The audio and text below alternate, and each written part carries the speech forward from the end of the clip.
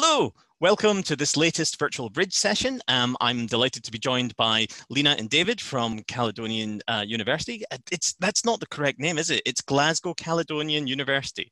And is it Glasgow Caledonia University? No, Caledonian. Caledonian, right. You would think I would know that. I should have just started with GCU. That would have been the way to go. Clearly. But today, I'm delighted to say that you're here to talk about the induction process and moving that online. And that's something that GCU have been doing for years. It's quite established. So it's really interesting at this point in time to learn a bit more about how it's gone for you, how you developed that, and what your plans are for the future. So without further ado, over to you, Lina. Thank you. Yes, GCU is what we normally use, although there is Grand Canyon University. So if anyone Googles GCU, they may get a surprise. So the full name, yes, Glasgow Caledonian University. We've been doing this induction for 4 years now. That's going to be the 5th year that we've been doing it online. Let me share my screen so I can show you a little bit more. I hope you can see. And I'll just work my way through chronologically through the history of the project. Can you see the screen, just to confirm? Yes, great.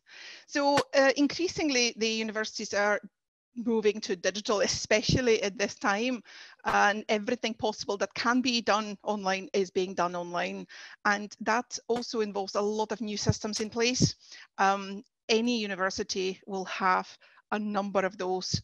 Email, usually staff, student, sometimes separate, sometimes the same servers, the timetabling, the virtual learning environment, the assessment management systems, and there's numerous of them. If anyone wants to try and ask the universities how many systems there would be, it's going to be quite a long list. And even just with the basic ones that students need to get to grips with very quickly, like the VLE and the email and the printing and logging in the computers and the timetabling, it's still quite a list. And on top of that, having digital systems most of the time not fully integrated with one another. Let's face it, that's reality. Hardly anyone has a system. It's mostly systems, multiples. And on top of that, those systems have different ways for students to access them on a mobile, on a tablet, on a computer. So any one of them will present its own challenges. So you can imagine the mess that it becomes in students' heads very quickly on. If you've moved jobs, you know how long it takes to get to grips with a new place and the new setup. And we expect students to do that within the first week of their arrival. We say induction week, and they get to grips with the campus and the systems and the teachers and the classes and everything. So it is quite a challenge. And over the years, we've tried so many different approaches in trying to get the students introduced to everything they need, or at least the most important systems that they'll need very early on. So we've tried large classes. That little picture that you see me there with the red jacket, I even had a little avatar with exactly the same outfit. We basically have the students on the computer, so we show them and they try it, and if there's any issues, we sort them.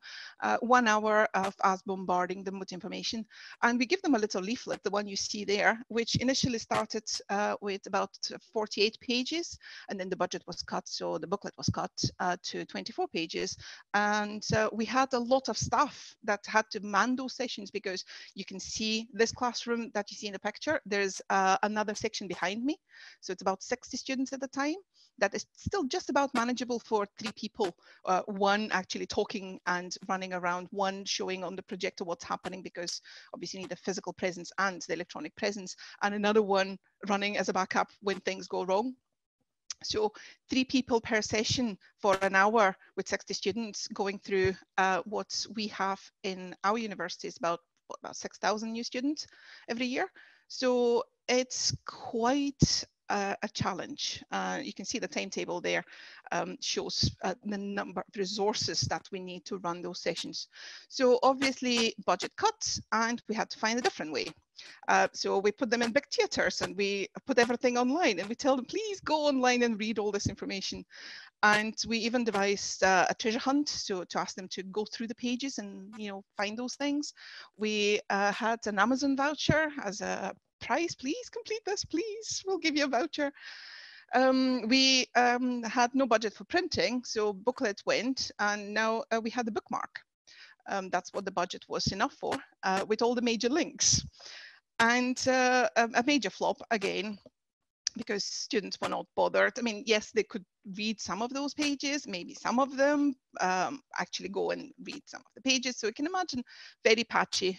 So we had a lot of backlog afterwards, reintroducing this information, because students come and ask questions that they were supposed to be answered by them going and visiting those pages. So we had to find a different way. And we even did a scoping exercise at the time through other universities, trying to find good ideas, what people did.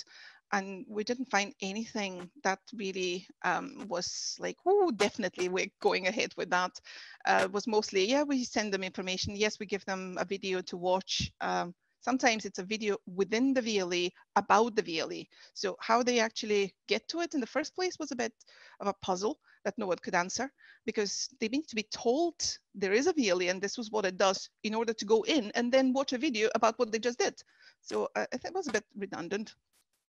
But anyway, we didn't find anything, so we had to put our heads together and do something. And looking through our history, it's three of us actually involved in this. Margaret Brown is not with us today. She's the third member of the Cross University team.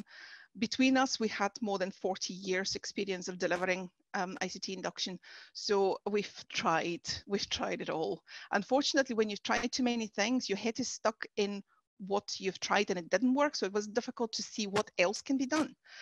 Fortunately, that's where Dave came in with a bright idea to use a model that was originally used for our students in Mauritius for the African Leadership College, and develop the induction as an online module, more or less, an online learning object, but we knew it was way too much information and it's a bit difficult to get the timings right.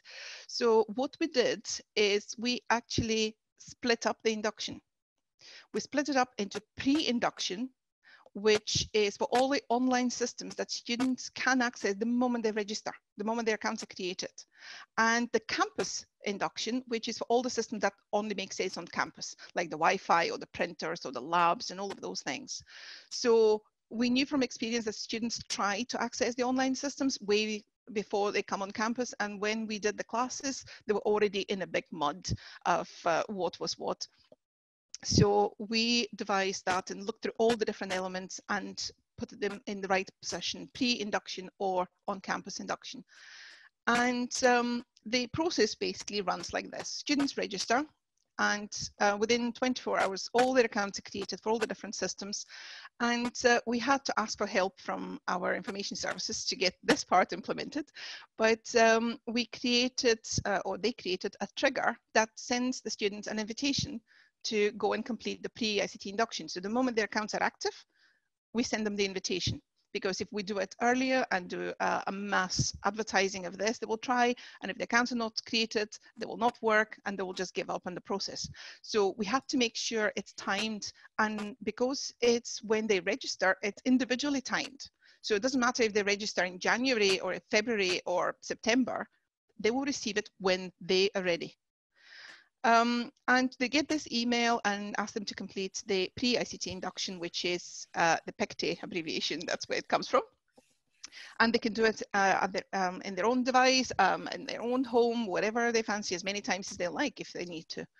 And right at the end of it, they leave feedback, which Dave is going to talk more about. Then the students arrive on campus, hopefully. This year will happen again in some form, at least some of them. And then they're told to go on the computers on campus, and we have an icon on the screen and a pop-up, which I'm going to talk about later, to ask them to complete the second part. And afterwards, for the first time, actually, this last academic year, we managed to get a part, just 2 questions, in a survey that is run annually on all new students, and ask them how it was for you. So apart from the feedback we collected at every stage for the pre-induction and the on-campus induction, we also got feedback from the ones that didn't complete it. And that was quite interesting, why they didn't complete anything. So let me go through, first of all, what is Spectator, pre-ICT induction. And this is roughly what it looks like, but I think I'm just going to let Dave take over and show you a run through. Hopefully he's going to be quicker than me because I tend to go rambling, and show you all the stages of the pre-ICT induction, what roughly it covers and how it works. Okay, dokie, I think it's on to me then. This is where the switcheroo attempts to work. We'll see what happens here if it goes horribly wrong. Let's go for that one. We'll try that and see what that happens. Right, let's try sharing that one. There we go. Can we all see that one? Yeah, there we go. I think that's okay. Now, as Lina said earlier on, when we developed this online version of ICT Induction, it was based upon a resource that we developed for distance learning in Mauritius. The entire programs we developed for Mauritius were entirely online with a tutor on site, just to sort of go over some basic elements of explanations and things. We tried to make the resource as interactive as possible based upon the whole sort of psychology of learning, monkey see, monkey do. When you do things, you learn, you remember. When you can tie in information, text and video, etc. If there's interactions involved in that, people actually remember these things, and it's a good way of learning. So we built Picte based upon the resource that we developed for Mauritius. Now, this is it, as you can see in front of you. It gives a quick description of the IT guide, and we shouldn't really put things like that in there, but let's go for my name. If I hit enter, it takes you through. As you can see along the top end there are a whole series of links that will take you through different tabs in the system. You can click on the link at the top or the arrows at the side here, which Lina very kindly redeveloped just last week, and they look all very smart and snazzy there. But the resource essentially takes you through the elements of ICT systems on campus, where to get various elements of help, what resources are there, and what web pages are there to give you the information as well. We try to cover every possible aspect that can possibly go wrong, and most of the problems that we generally have to deal with when students arrive on campus. The biggest elements of the banes of our life really were how to get access to email, to GC Learn, which is virtual learning environment, which is Blackboard, we call it GC Learn, and passwords. Passwords are the bane of our life. Our ICT sessions generally were spent trying to get people's passwords reset or just get them activated because IT sometimes didn't get things set up properly. But this resource actually, as we'll explain in a wee second, gives a good idea of how to get things delivered to the students before they arrive on campus and to alleviate the problems and the issues that can happen before they get there. GC Learn, this is the virtual learning environment. Sorry, Dave. I don't think the screen is changing. I don't know if it's changing for you, but it's still on the welcome page for us.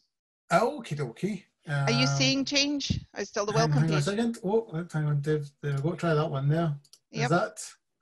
Yes. There we go. That better? Yes. Okay. Yes. Sorry, apologies. There's 3 different versions of Chrome open here. There we go. So as we're saying now, that's the elements of the contents. It just basically takes you through the system. And to help, we can get help from the service desk, learning development centres, and the various web pages around the campus. Now, as I said earlier on, the issues we face generally were for passwords and things. So we gave access to the videos for how to change your password, etc. on YouTube as well, which made life a whole load easier and took a lot of our the workload that we would normally have during Freshers Week off our hands, so we could drink lots more coffee. Well, for me anyway. Now, GC Learn, yeah, the virtual learning environment. Again, the 2 elements that we wanted to get through to students before they arrive on campus were A, how to use the virtual learning environment and get used to the aspect of this is where the learning materials are going to be, and to find a way around it so they don't get confused when they first arrive on campus, the big panic and the big stress hits on them. So we built this little activation thing here. When you click on to log into GC Learn, it takes you into the virtual learning environment.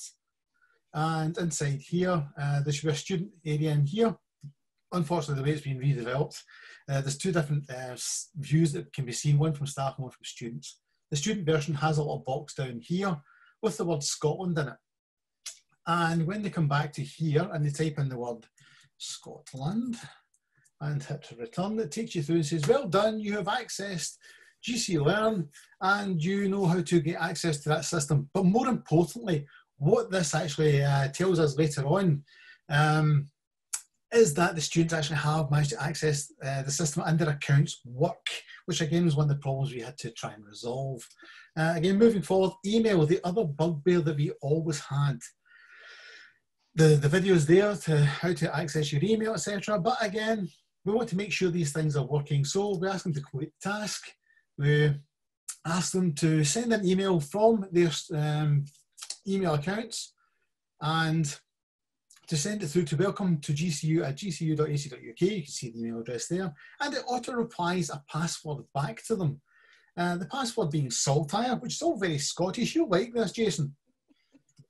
There we go, we'll type in the word Saltire. There we go, and well done.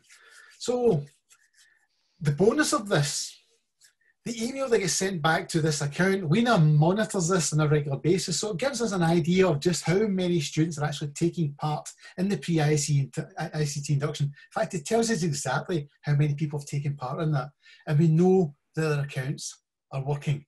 And if there's any problems at this sort of stage, we can actually try and get the help to them as best we can. So it actually tells us that both systems are now working. The students know how to access their email and GC Learn, so happy days, the university can actually communicate with them from that point onwards, which is absolutely fantastic. Now, this year we had to change a few things because of the coronavirus issue hitting, and most students, it looks like, are going to be being taught from a distance learning point of view.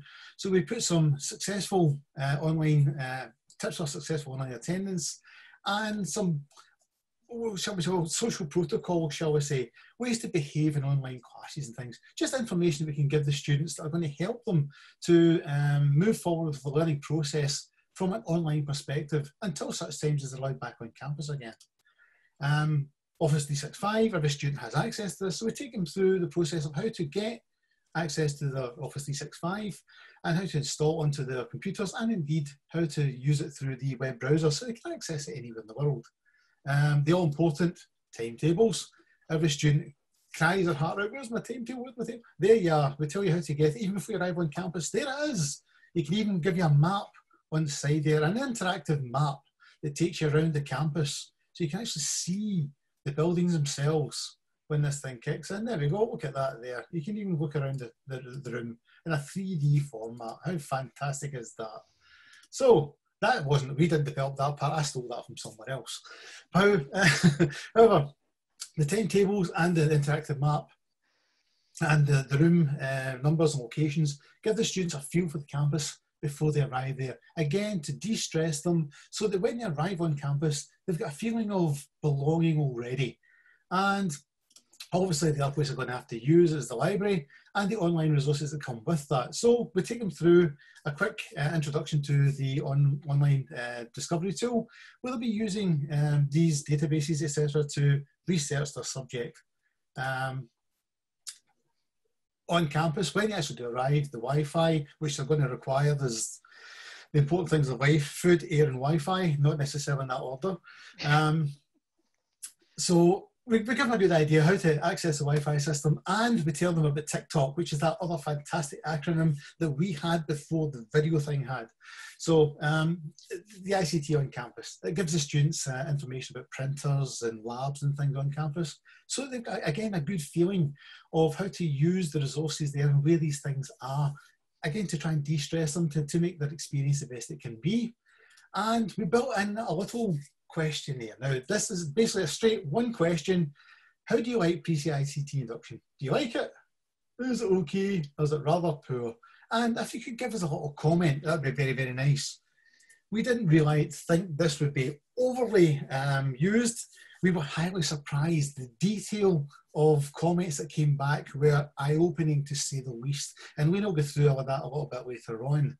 And just in the sort of completion stages, just well done. And there's another system we have on campus for, or before they arrive on campus, just to take them through GC Learn and how to actually access a lot of materials in there. Give the students a bit more of a feeling of the systems that are available outside PICTE. And that really is the resource we created for them. And it's been, the past couple of years, it has increased in numbers who have actually accessed it. And the appreciation level, as again, Lina will explain in a short while, it really is being appreciated. You'll never please every student. That's just part and parcel. We accept that. And we get some interesting comments about the negative, what they saw the negative sides of it. But the positives were absolutely incredible. Now, I'm going to cut off at this thing here and ask Lina to take it back to the presentation so we can discuss the elements of the feedback, etc. Now, if I can kill this, how do I kill this? I think you should have you should got it now. Yes. Yep, that's you. That's you. And okay, here we go again. So there's the brief snapshot of the feedback we got, and it seems that it's sort of settled around this number, obviously with little changes that we make and changes in the browsers and stuff. There's little dips up and down going, but it's just about just over 84% is positive, 12 to 14% it kind of varies, it's quite neutral, and it's about 2.5% at the moment that is the negative quotes, the negative smileys. And because we got such a simple way to provide feedback, we also got a lot of feedback as well, because it doesn't have long screeds, long texts, and lots of questions. It's pretty simple, like the airport ones. That's where we got the idea, the big screens, because a lot of people will go just a few steps further and just tap. That was enough. So the picture completion is above 70%. Unfortunately, we don't have the exact number. Unfortunately, the way it works, because we don't have control and access to the trigger system to say how many emails have been sent, how many invitations have been sent, it's a bit difficult to gauge how many actually have completed it. But we got access to the spreadsheet of all students. Unfortunately, new student is a bit of a vague definition. New student for a module only, that they've been away for 3-4 years, so they're coming back, is that reactivation, is that new student, and different campuses and the associate students, and it was quite a range of options that's kind of changed the number, but it's definitely above 70. We don't know the exact number. It could be even 80 for the campus-based students. We really don't have precise figure. And over 40% provided feedback, which is quite impressive. And this is some of the comments. I'm not going to spend too much time, but this is an interesting one, because this is a student that has been a student with us before. So obviously it's a new student that has received the invitation.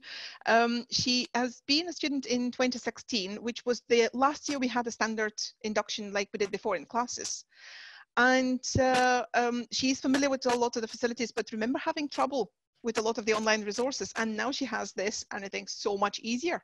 So this is a snapshot of before and after, which we thought was brilliant that she actually shared this with us.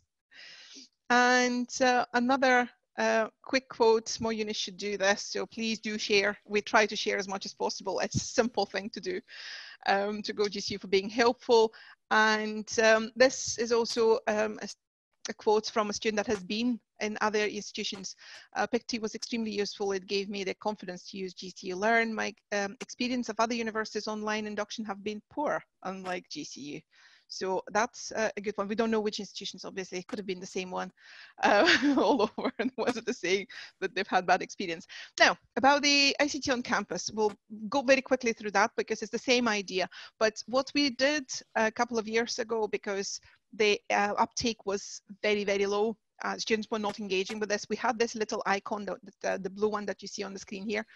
We had it on the screen. We keep telling the students, but you know, they're bombarded with so much information, so it's perfectly understandable they just forget. And it stays there for like 4 weeks. So there's plenty of time for them to complete it. But a couple of years ago, we decided we are just going to do a big pop-up on the screen for all new students, complete it or not. We couldn't distinguish, but all of you get bombarded with this dizzying image. I was actually planning to have it literally pop up on your screen so you see how annoying it is. But hopefully it will trigger them, say, oh, there's something here, I better check. So this is what the ICT on campus looks like. As you can see, pretty similar environment. I don't know how much time we have. Do we have time for a quick overview of that one, actually? Because I'm About 5 minutes left. Okay, sorry. So it's the same idea, but it talks about the Wi-Fi and the labs and the printing systems and saving work on campus and accessing Office 365 online and the GCU apps anywhere and plagiarism and student services on campus, all the stuff that makes sense to know when they are actually physically on our Glasgow campus. And the feedback is better on that one because we didn't need to worry about being responsive for different devices. It only ran on the computer, so we could actually configure it to be quite smooth. Most of the negative comments were about their experience with their own device. That is overlapping text or links that don't work when they actually work, is the browser they're using, all sorts of things like that. So similar concept, better feedback because it's stuck to one type of device. So some of the feedback, I'll be very brief on that. Very informative online induction. I recommend doing the same stuff for the years to come. We plan to, because that means we have no classes. We just do a drop-in. We always organize a drop-in for students that have issues, that couldn't complete it or have a different kind of question. So they're not left with just that. But instead of saying, in my school, I'm in the School of Health and Life Sciences, we have about 1,500 new students a year. I see, instead of 1,500, I see 30 for drop-in. That's quite a difference. And they new to GCU, which gave us a bit more insight, not just about what they feel about the actual learning object. We couldn't call it learning object, obviously, for the students.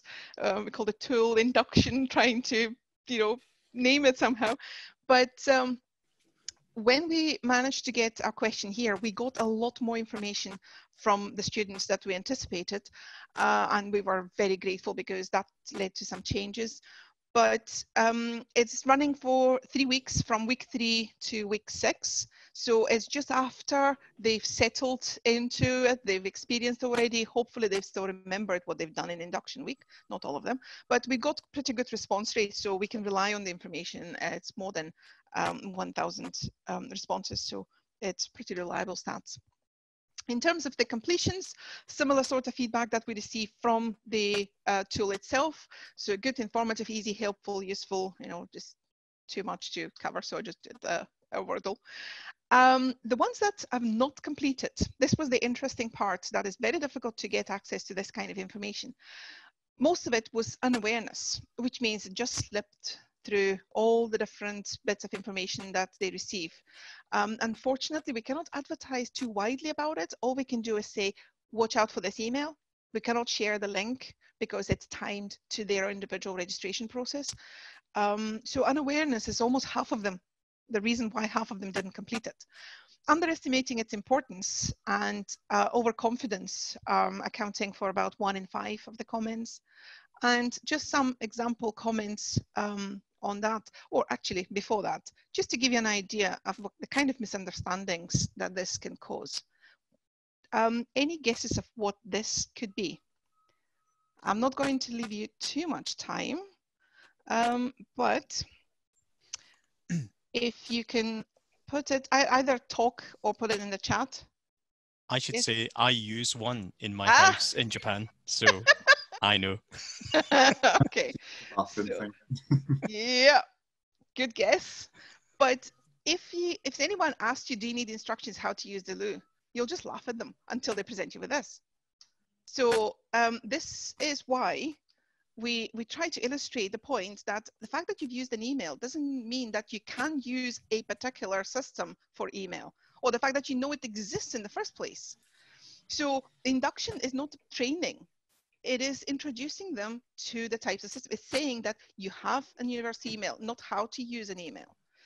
And this is where a lot of the misunderstanding happens. They think for some reason that this induction is a training tool.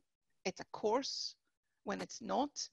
And that's why we get that, especially the overconfidence. I'm fine with IT, I can deal with this. Can you imagine starting a new job and no one telling you what the systems are? How long it's going to take you to figure them out, that they exist in the first place, and how to use them. So it's exactly the same for students, but for some reason, I know how to use computers, I'll be fine. So there's a lot of comments here all the way through for exactly the same kind of tone, like I know what I'm doing. And this is probably the most illustrating of all. I spent 5 years working at Imperial College providing ICT support for student, staff and guests, so I do not feel like this would be an overly beneficial to me. Surely you've answered enough questions to know that the fact that you're confident with ICT doesn't mean you get confident with the systems. And this is where actually we have the same response actually for Tech Talks. I'm just going to go very briefly. Unawareness, the biggest response, and underestimating its importance, misunderstanding. Also 1 in 6, similar sort of things. There's too many other things. I'll deal with this later, never got around to it. So they don't know the importance of the information that is actually inside. They'll figure it out. And unfortunately, that's not the case, as we well know, because of the questions they come up again and again. So the misconception of what those two things are was the biggest finding. And we've revised the wording of the email invitation they receive now, and we try to communicate that this is a guide to the GCU systems, not the ICT systems, but specifically GCU ICT systems. So hopefully it will change in their mind that this is not just generic tool, it is specific to the university you're joining. We'll see if that works. This is only this year, so we're just in the process of now actually getting around to this. So I think we managed to just squeeze. Yes, we have just a minute or two for just some questions, if anyone has one. One that I'm just going to throw in very quickly is, in the TikTok induction process, do you have a series of tasks similar to the PICT series where you get people to do something and then it feeds back to them? We discussed it and we decided the information is too short anyway. It takes about 10 minutes to go through that, and it's going to be quite made up task without a purpose. So we decided to leave it. We were thinking of getting them to print something, getting them to connect to the Wi-Fi, stuff like that. But we discussed and we thought they're probably already connected to the Wi-Fi, because that's the very first thing they do before they log in the computers. And asking them to print something just for the sake of completing a task is a bit much, or finding a lab or anything. Any of those additional kind of information will be just made up and too much effort for not a lot of return. So we kept it quite brief and to the point, and it's much shorter as well. The PICT takes about 30 minutes to complete on average. If you watch some of the videos and follow some of the links, TikTok's about 10 minutes. Any other questions? A final question from Jason? Quick one for me, ideally. I think we all know that people approach IT systems in different ways. There are some that would just like to muck around with it until they work it out, and others who would like to read the entire manual before touching it. Is there anything you've found that enables the different ways, different approaches, different learning preferences? With this one, because it's induction, we don't really go into the details of each of the systems. It is pointing out to the system and giving them just a brief outline of what they could find inside. Afterwards, it's up to them to figure out if they need more. There are instruction booklets available, and they have contacts for people, for me, Dave, and Margaret, for additional training if they need to. But we keep the induction as signposting mostly and introducing them to the concept of those systems rather than the functionality. So we don't deal with the ones that need additional training at this stage. We'll deal with them later. Okay, so thanks for that. Now, that's all, unfortunately, all we have time for this recorded element of the session. So for those of you joining us on YouTube, thanks for joining us, and hopefully we'll see you at a future live session. But until then, thanks for joining us and stay safe.